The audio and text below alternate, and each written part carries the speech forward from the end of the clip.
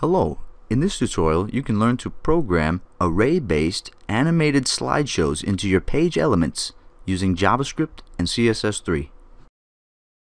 First, let's take a quick look at the finished product of what you'll be learning to program. What happens is every 2 seconds the words fade in and out using an array. And once the array gets to the last word, the end of the array, then it just goes back to the beginning of the array and starts over. And it's basically just a slideshow, and you can put any kind of HTML content you want into any element on the page. Okay, we're beginning with the bare bones of an HTML5 web document. Mine is named example.html. You can name yours whatever you want. I have a style element in place inside of the head element, and I also have a script element in place inside of the head element. And then my body tag is empty right now. So let's start with that. Let's type in my dog is, and then here we're going to put a span element because I want it to be in line with the rest of my sentence, my little slideshow. But you can use a div. Now I'm going to give this span an ID that's equal to WSS. That's short for words slideshow. So in this span element is where all the magic's going to happen. Now in the CSS in our document, we're going to put a rule that is targeting that WSS ID on the page. And let me bring these down a little bit. Opacity is 0 to start out with. That way it's transparent 100%. And then I put the WebKit and then the standard syntax for the transition property. And we just want to make sure that anytime the opacity is changed for that element, that it happens in an animated fashion using this transition property. And I just put WebKit to make sure it targets other WebKit based browsers that might not use the standardized transition syntax yet, but most browsers use the standardized transition syntax already. This line is just in place as a failsafe. So really in the future, this line right here would not be needed. And that's all the CSS we need. And really we only put this in place because in our JavaScript there's going to be changing of the opacity for this element on the page.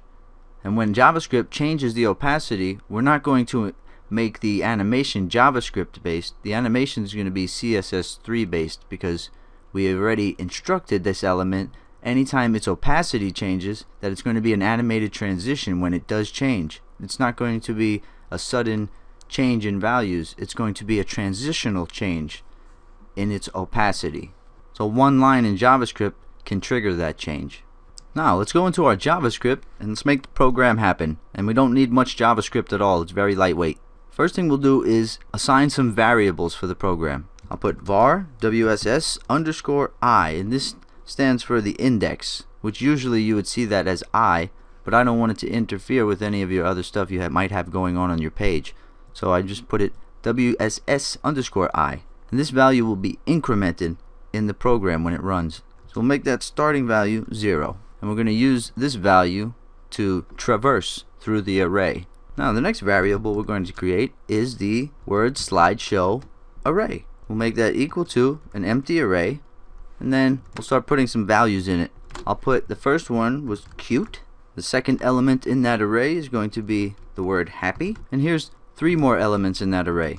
So my slideshow is going to start at the word cute, and it's going to traverse through this array until it gets to the word loyal, and then it's going to start over the front of the array again, and it'll just keep looping like that. So right under where I assigned this array, I can put my first function. I'm going to have 2 little tiny functions. The first one we'll name function word slideshow next, open close parentheses, opening curly brace, and go down a couple of lines and put in your closing curly brace. And you can just copy the structure for that function, go down 1 line and put another function in place, and this one you want to name WSS slide. And before we get too far into it, let's put one more variable called lm up in the top of the script. Okay, now all we have to do is go into the HTML, and anywhere after the element that you're targeting, which in my case it's this ID of WSS, I'm going to put in a new script tag right here, and I'm going to make sure I close that script tag or that script element. Actually, let's give this lm variable a WSS prefix there. So let's take that variable name, and after the element on the page is loaded, that means when it's ready in the DOM and we can then script to it, we're going to type in WSSLM is equal to document.getElementById. We'll target that ID on the page, which was WSS, this ID right here for this span element. Now I'm doing that so that way my program knows which element to affect, and I don't have to keep assigning which element to affect. I won't have to keep referencing a new document object each time that these functions run, because it's assigned right here. Or you can do it in an onload event, the window.onload event. You can assign some variables in the window.onload event and then start up your animation. But I'm just going to put it down here in the page under the target element. Now all I have to do is take this slide function, and that's going to initiate the whole process. So right here we run the slide function, and the slide function is going to trigger the next function, and then they're just going to kind of bounce off one another. Alright, the first thing in the slide function is we're going to target the WSS_element variable, which is the object reference for the element that we're targeting on the page, the element that the slideshow is going into. So we target that, and we make its .innerHTML equal to the array, whatever array index we're at within our increment of this I variable. And the incrementing of the I variable is going to happen right here. So we can say WSS_I++. That's where we're going to do the incrementing of the index. So basically the first time it runs, this is going to be WSS_I is going to be equal to 0, so it's going to target cute. The second time it runs, it's going to be a 1 because it gets incremented, and then we're going to have happy display. And then the third time it'll be playful, so on and so forth. When it gets to loyal, we're going to make it go back to the beginning. Now there's just 2 more lines we need down in this slide function. Let's pop those into place.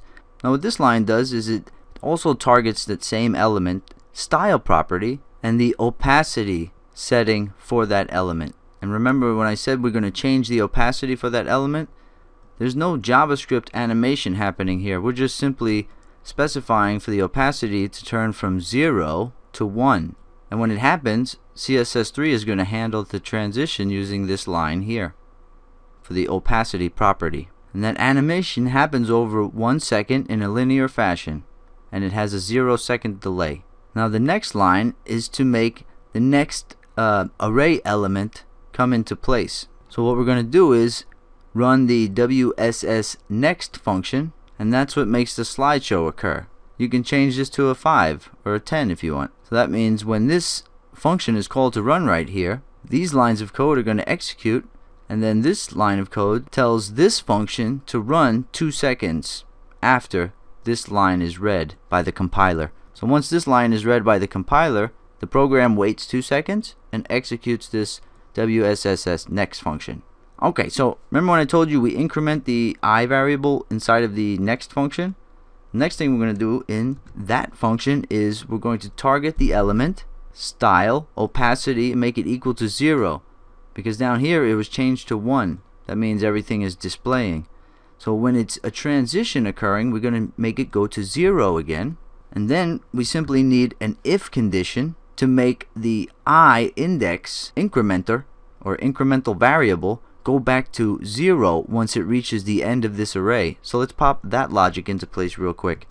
So we say if the I index number gets greater than our array, and our array is right here, dot length -1, and our array length is 1, 2, 3, 4, 5. So this array length -1 is 4. So if WSSI is greater than 4 in our case, then we're going to make the incremental variable back to 0 again, and that's what makes the array loop.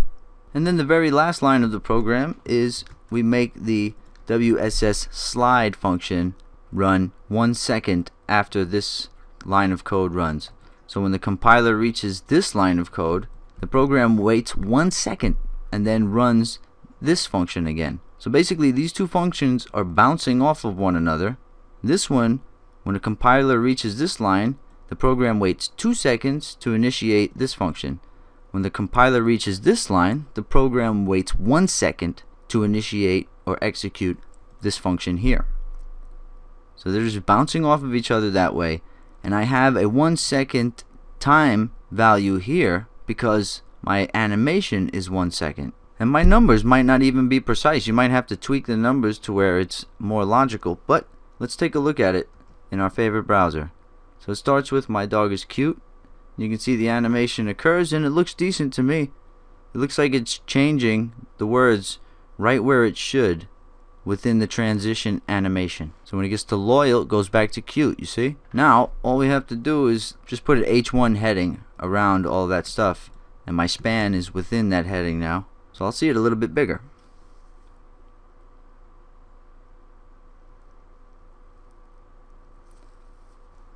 Okay, I just want to give a few final pointers to people who are interested. All of this can be packaged up into an object-oriented class file in JavaScript. That way it can be more reusable. And the numbers can probably be tweaked to where they make more sense or it makes a better animation, I don't know. And what else? This array can have as many items that you want in it. And the script will still work dynamically without you having to adjust any of the values. So you can put as many elements that you want. You see, I only have 5. You can have 100 or 1,000 elements in that array. And yes, this can be HTML content where you're adding images or whatever you want. So for example, if I was to add an HTML element there, like the underline, what was the first one? Cute. So you can see now you can stack as much HTML as you want within this string. So if I take a look at this now, the word cute should be underlined, but not any of the others. You see? So you can see how HTML, let's wait for it to come back around.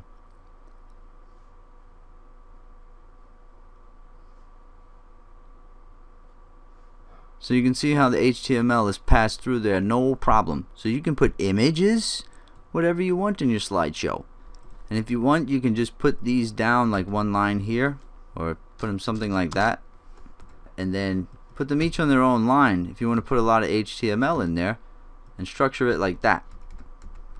That would be a good structure if you wanted to add a lot of HTML into each one of these array elements. But since mine is just for words, I'm going to leave it just like that.